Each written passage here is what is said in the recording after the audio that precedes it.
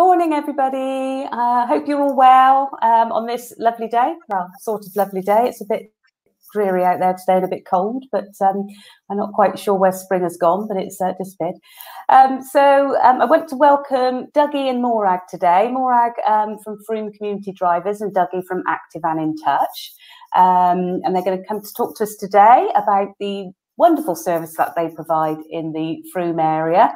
So I can pass straight on to you, Morag, if that's okay, and you can just explain a little bit about what you do and how you're helping everybody when we're in the middle of this pandemic. Hi, so I'm Morag and I work for Frome Community Drivers.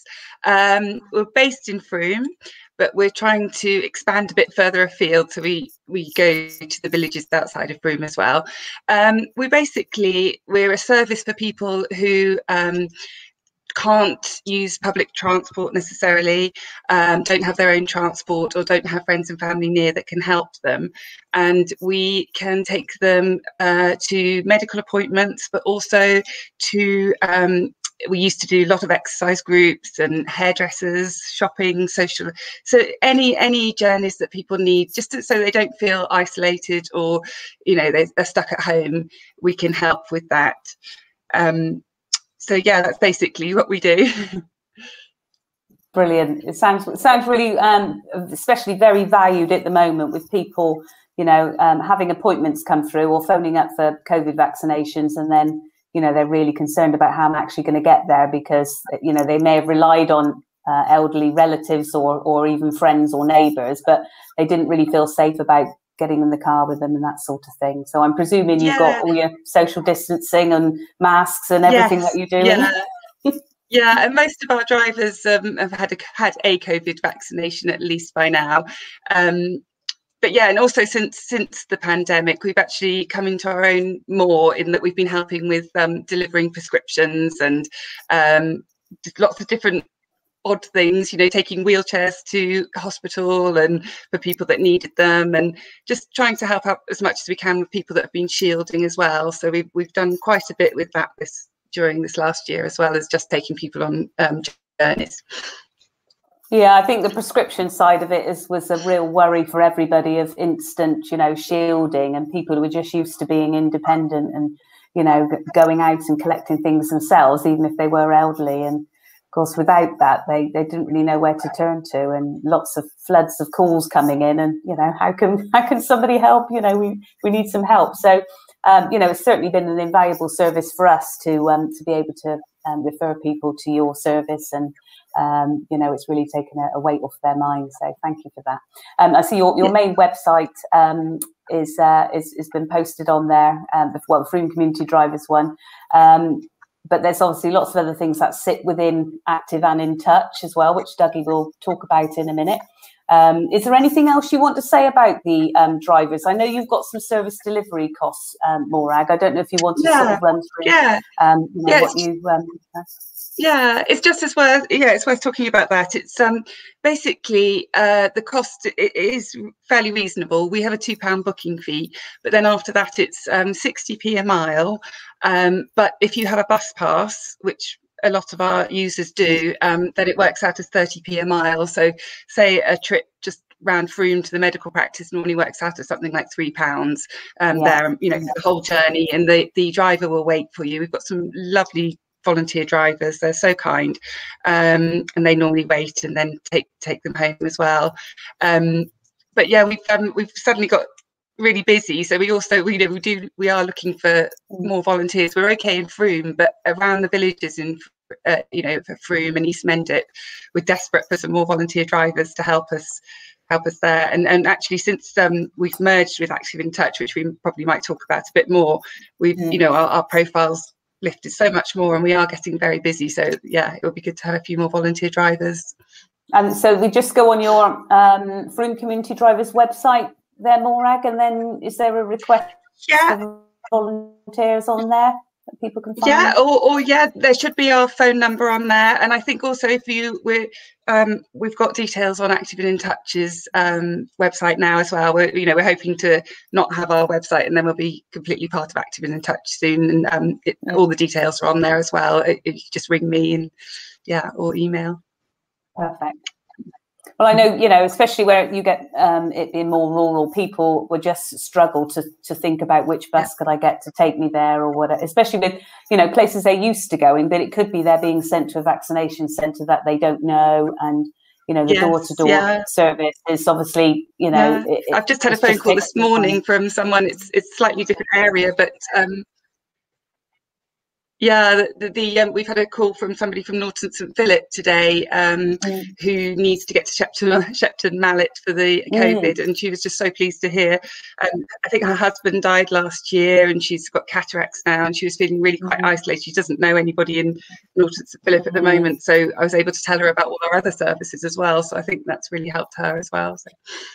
Yeah, I think actually, like you said, it could be a foot in the door for some people, because they may phone you about a lift, but actually, then it's sort of Active and in Touch to be able to pick up those people that, really do require other things and probably don't really know who to ask, or, don't feel like they want to be a burden. So to just have that general conversation in the first place, it just leads to other things. And that's sort of what happens with our referrals.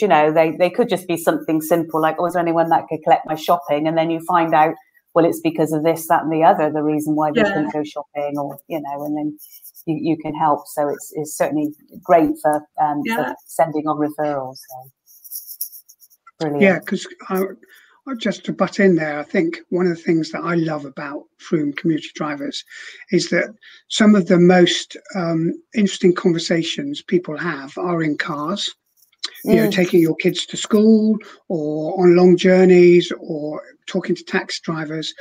But actually, people open up in cars and they connect. And actually, quite a lot of these people who are isolated and lonely, it's because they haven't got connections. And I know Morag does try and put the same driver with the same person who needs the help if we can. And so there is a bond that develops between the volunteer driver and the person they pick up. And sometimes people just say, can someone take me shopping? And what they really want is to get in the car with the person they know and have a chat, which is just brilliant. Well, and that's the trouble that we're sort of having with people just making appointments at the doctors. They're almost making appointments at the doctors because they want a purpose to go somewhere to discuss something, to just have that contact, which is, a far too expensive thing to try and also push for any appointments for anybody who actually does have an illness that needs treating. It's still a mental illness that somebody needs to pick up. So, like you said, you're in a car with someone. There's nothing else you could do, but you have to spark up a conversation. We are creatures who like to spark up conversation. So, it does definitely. I did some training actually. It took me straight back to some suicide training about a young person sat in the back of a taxi actually, and just picking up on those visual clues of someone seems a bit upset, and just trying to get them to open up slightly. And, and it, like you said, it could just be that conversation that gets them the help that they need. So, I've been in talks. Oh, sorry. I was just going to say, the other thing that's really good is we have a really, really strong relationship with medical staff within Mendip, with the health connectors, with the GPs. And actually, if the drivers do see someone who is, not coping, or they can say to them, look, have you spoken to your doctors, or we can refer back to, using the people that refer people to us. We can say, we picked this person up the other day. It might be worth someone going and knocking on our door and just checking on them. So there's kind of a circle that's closed because of those collaborative relationships we have with medical professionals. Yeah, I think you sort of forget that it's it's a delivery, pick up, an actual service for just one thing, but it turns into so much more, doesn't it? Yeah. So, is there anything else, Morag, you want to share about the Frome community drivers, or do you want to sort of... Yeah. Sorry, just bringing up things about mental health. I've been having a conversation with a lovely lady. She's actually over near Bridgewater, so it's a bit further than we normally do, but we're helping her on her journey to this amazing course they're doing at Mel's Walled Garden. And she has really struggled with her mental health, really, you know, feeling really dark about her mental health.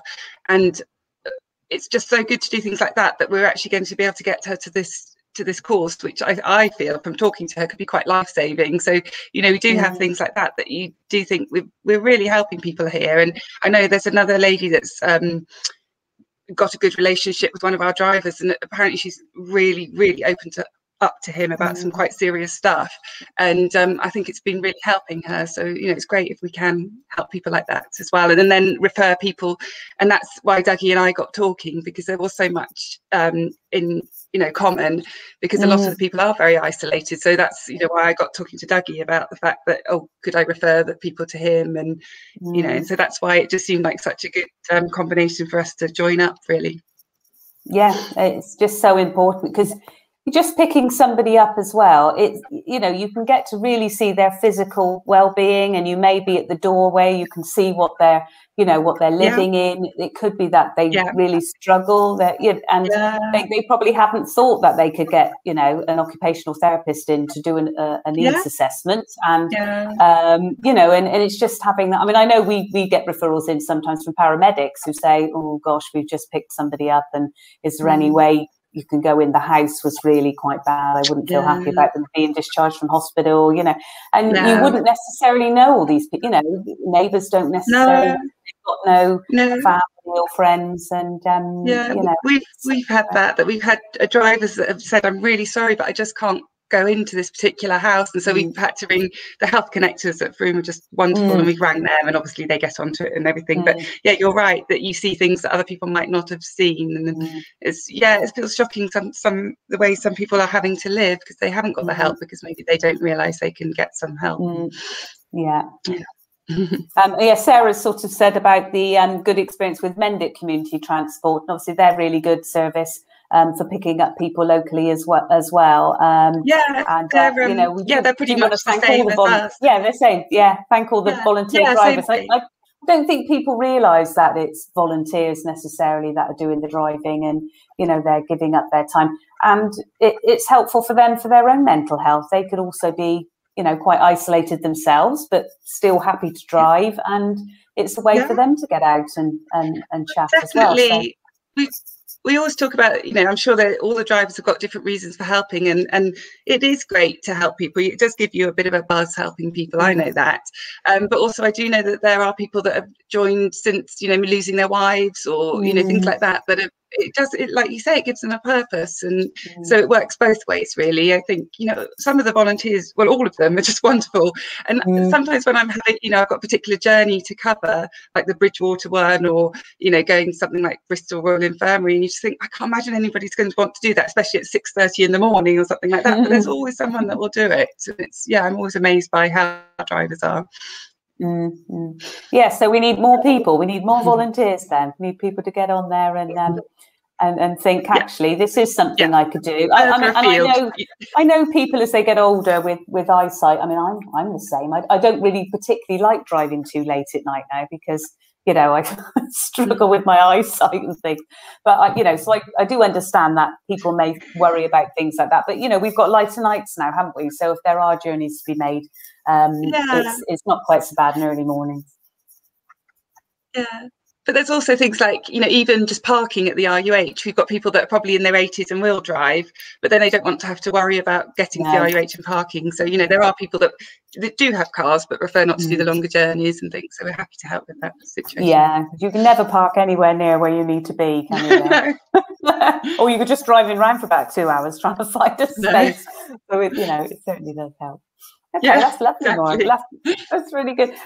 Case studies are obviously really good. I mean, any time you've got any good case studies of people that you think, oh, you know, that's really changed their lives, and it's great to share things like that. So it's good that we can have you on things like this to really sort of share those stories. So thanks for mentioning those people to us. Is there anything else you want to discuss, or should we sort of join forces with Dougie and he can tell us about Active and in Touch and all the other wonderful things that you do for people? Yeah, there's lots going on with Active in Touch, and like we said, we've recently merged, so we're sort of, it's lovely to be a part of that team as well. So we're all sort of doing things together now. So yeah, over to Dougie. Yeah, I mean, I think the thing is, you know, people say to me, you know, why did you merge? You know, what are the things? And I think there are two main things that we've got in common. The first is that we are completely run basically by volunteers. So, you know, there is equivalent of 2 full-time staff in Active in Touch and from community drivers. Morag is, you know, the one-man band, but she isn't, because she's got volunteers. We've got 4 part-time staff in Active in Touch plus Morag, so it's 5 of us, but we only 2 full-time staff, kind of, if you add up the hours. But we've got over 300 volunteers who, when you think people, even pre-pandemic, volunteering to do work for someone else is amazing. Volunteering to do work when there's something going on in your life which is huge. You know, you're affected by the pandemic as well. You're a volunteer, you've got to get in your car. It might be slightly more dangerous than not taking anyone, and you're still doing that. I mean, just my admiration for the volunteers we've got. So that was the first thing. We're both basically volunteer organisations, and we basically, Morag and I, kind of coordinate volunteers, but it's the volunteers that do the work, and that they are so amazing. And then the second bit is, if I, you know, because Morag came to me really and said, you know, she wanted to become a charity and could I help her? And I said, yeah, of course we can. There's lots we can do. I can share my policies, my governance, all the stuff we do, because every volunteer we have proper governance. You know, we DBS them, we make sure they're safe, we interview them, we interview the members, etc. I said we can share all of that. And then she said, kind of at the end of the coffee, after about an hour of chatting, she said, but we do the same thing. We help people. Although I'm driving people, we help people who are isolated and lonely. Why don't we just join together? And there was kind of like a light bulb, and we thought, yeah, absolutely. Let's join together. And our purpose, the Active in Touch purpose, but I suppose it's Frome Community Drivers' purpose now, is to tackle loneliness and isolation within the community in order to improve people's health and well-being. And it's that key, you know, what we do, the impact we have is hopefully someone who might have been isolating or shielding in the house for 6 months, never been out, not sure how they're going to get to their vaccination centre. Suddenly they've got a safe option that they can do. So it was absolutely logical, and I don't know why we hadn't thought of it before, but we're in the right place now, I think. Well, it's just thinking about those key elements, isn't it? As to, you know, why are they isolated? Is it actually that, because, you know, some people have never liked going to groups or clubs, or, you know, I mean, some people don't. Well, I have clients now who are like, oh, I can suggest all these things that we could send them to. Oh, well, no, they don't want to do that. But actually, they might just like a drive out. They might just like a trip to the supermarket. That might be actually what they like to do. But you can't say to everybody, do an online food shop. It just doesn't fit for a lot of elderly people to just do an online food shop. You know, they want to still go and sort out their own things, pop to the post office, you know, and it's a key element, like you said, of people's lives, that once they either give up driving or they lose a partner. You know, my mum's never driven. She's always relied on my dad to be the driver. And if they do lose that element in their life, they are lost, aren't they? Yeah, and there is one of the things the pandemic has shown, and this is a generalization, and I usually don't make generalizations, but what it has shown is the older generation, and by that I mean people probably over 80, and we've got quite a lot that are members with Active in Touch. You know, we've got at least 11 people who are in their 90s, 2 over 100.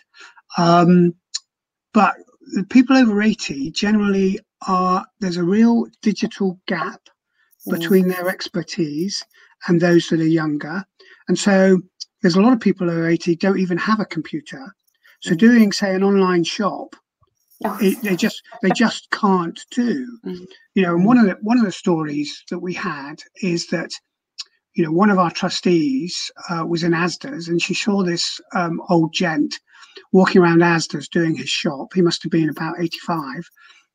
This is in lockdown 1, and she said, "What are you doing? You shouldn't be in here. It's dangerous for you to be in here. And Active Touch can do your shopping." And he said, "Yeah, but how do I get hold of Active Touch?" And she said, "Well, look, here's their phone number." And he said, "I don't have a phone. I don't have a phone." He didn't have a landline or a mobile. He just didn't have a phone. And so we put a call out to the community and said, "Does anyone have any old phones?" And when I say old phones, we got some iPhone 4s and things like that, you know, but all I wanted was a simple phone. And we went and bought a 99 pence SIM card, which doesn't help you make phone calls, but what it does do is it make you have the ability to receive a phone call. And so every Tuesday we could say to people, right, we'll ring you up every Tuesday, we'll get your shopping, we'll pass it on to Frome community drivers, and they'll go out, get your shopping, or more importantly, your prescription. So again, people said, why don't people get their prescriptions online? You know, because if you're not online, you can't get your prescription. So if this pandemic happened in 20 years' time, it wouldn't be a problem because everyone would be online and they would be ordering stuff. But it's happened now. And some people have built up some really good friendships. That's the other thing, because we try and match people. So the main thing that Active in Touch does, you know, what 75% of what we do is we match befriending. So we get someone, we call our clients members because it's like being in a club. And we find a volunteer, but instead of just going down a list and saying like this volunteer to this member and this volunteer, we look at what their interests are.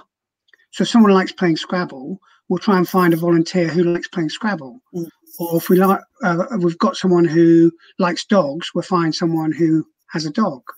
Or so we match them hopefully where rapport is going to develop, where people will eventually just become friends. And actually we ask for a commitment of an hour a week from someone to befriend. And that's a lot of that has been on the phone during the pandemic. Well, interestingly, the average time a volunteer is spending at the moment is 2.5 hours. Just one, because they've got the time because of the pandemic.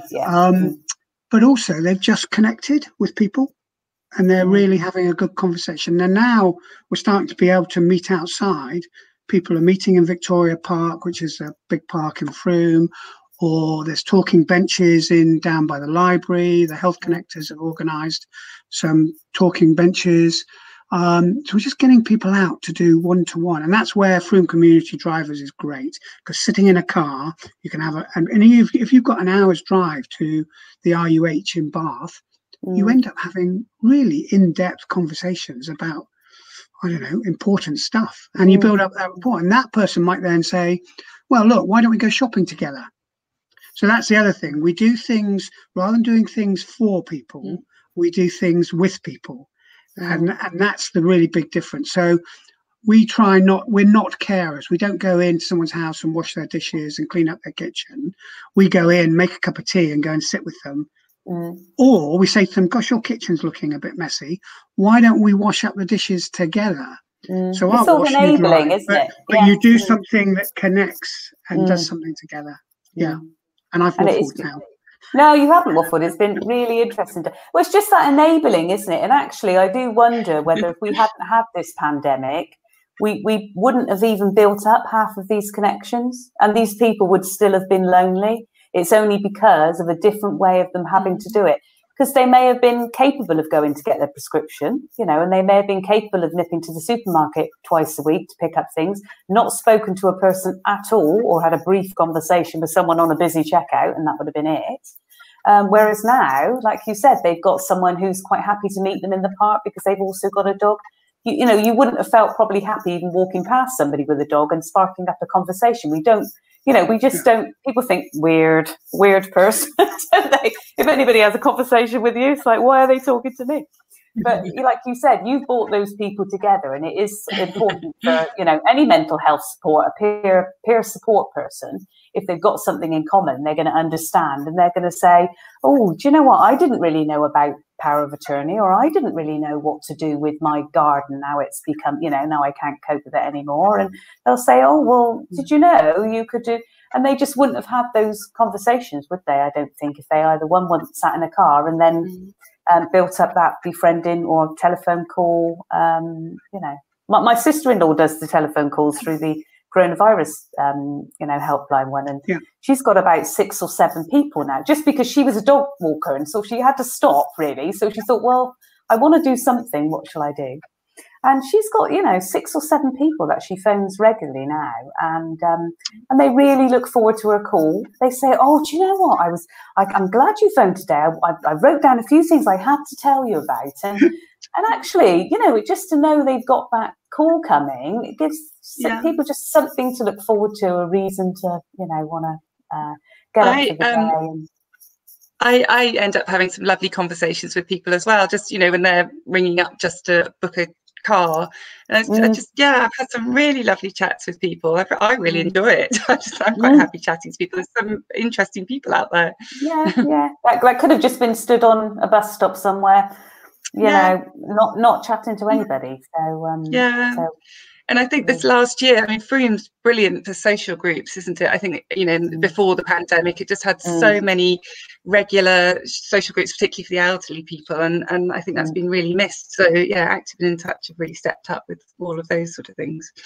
But, I mean, people may not have known about the groups that were going on anyway, though, Morag. I mean, although there are these groups that have been going on, if they have been isolated, and, well, not isolated necessarily, but, you know, generally their life doesn't really involve them seeing people.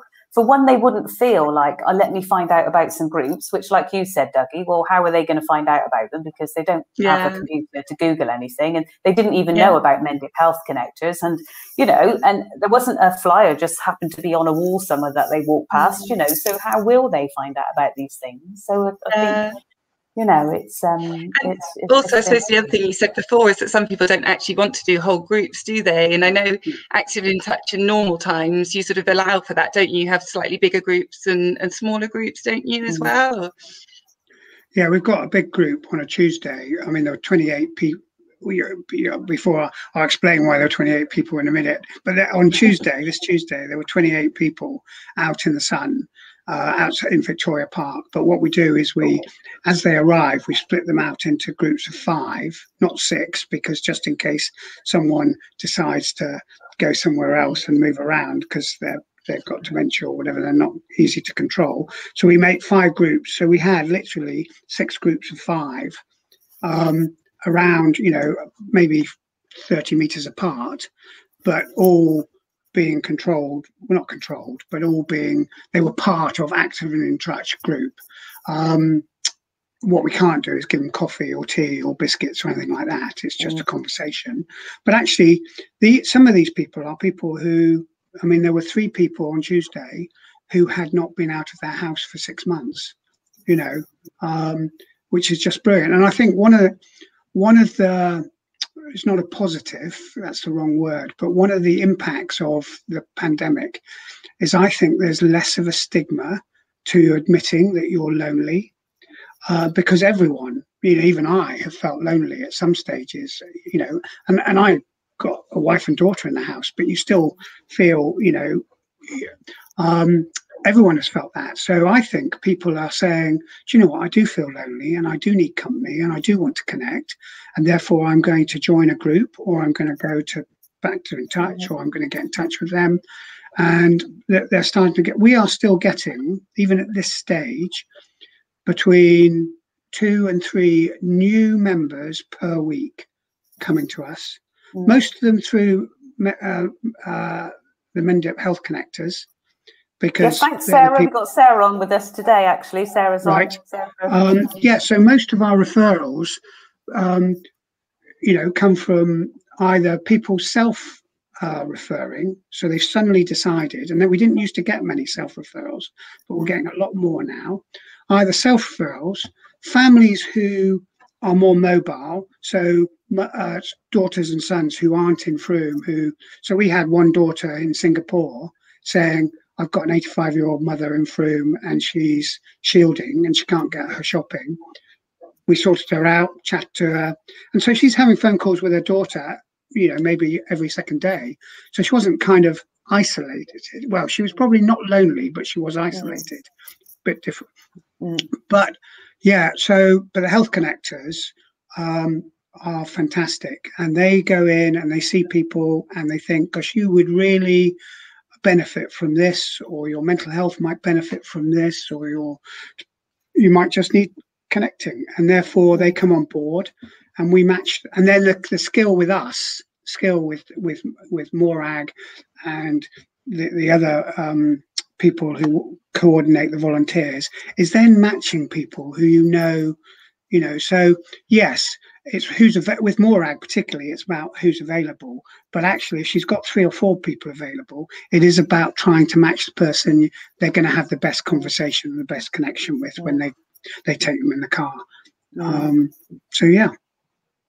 Wonderful. Yeah. No, it's definitely about us all joining together, and I think we are quite strong for that in Mendip. I like to think anyway that we do all work together, the health connectors and the village and community agents.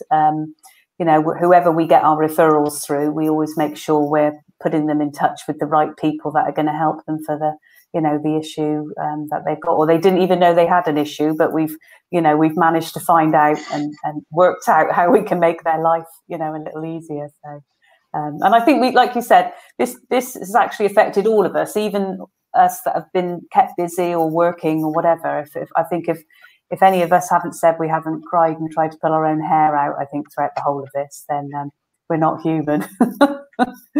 Because we've certainly had our fair share of that, all of us. So, but like you said, the feeling of helping someone and making that difference in their life is just so powerful. And I think there could be people like you've said, Morag, your volunteers who probably haven't necessarily even volunteered all their life because they've been busy. We're all busy, like you said, we've all been busy, but we've all still got a lot to give. And if it means donating to be a driver or also volunteering with Active and in Touch, to help coordinate some of these groups, then it's wonderful.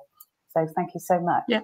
I don't know if there's anything else you want to share. What about your groups? So what's running at the moment then, Dougie? What have you actually got?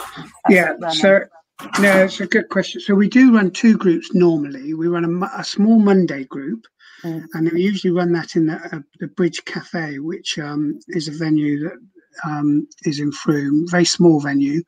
And that's a very small group where people have been isolated and they've had a befriender and they do want to get out a bit more, but aren't yet happy about going and being in a big group. Something more than 5 or 6 is too much for them. So it's a small group of about 5 or 6, and usually they bring, their knitting, or someone makes cards, or someone does some drawing. So there is a kind of crafty group where people are doing different crafts, but chatting. And then we do a Tuesday group, and that used to be inside, and we used to go to different venues like the Assembly Rooms, which is the back of the Memorial Theatre. We used the Corner House, which is a pub where the landlord there, Martin, would supply cake. In fact, his staff would bake us fresh cakes to go there. And Phoenix House, but that obviously we can't go inside there and meet until 21st of June. So currently, as long as it's not raining, our Tuesday group is meeting in Victoria Park at the bandstand. And if anyone is not a member of ours, but feels isolated or lonely and wants to come and have a look at how that works and meet a couple of people, then they're very welcome, and we will introduce them to someone, and then they can think about joining us or not. So, and then we do also run events. So we had a trip to Weymouth. We were going to go bowling just before the pandemic started. We have Christmas dinners. So we do those things, but mainly indoors. So they've had a stop. but it's our 10th anniversary this year, so we're really pulling out the stops to after the 21st of June. We're going to start having some lovely tea parties and events that people can get involved with. Oh, lovely. That's really good. I'm just going to put a few of those things down in the comments section so people can have a quick look and then go onto your website for further details. But and the other thing we're running at the moment, and this is not me because I have not really got an artistic bone in my body. So it's people like Morag and Tracy and Di.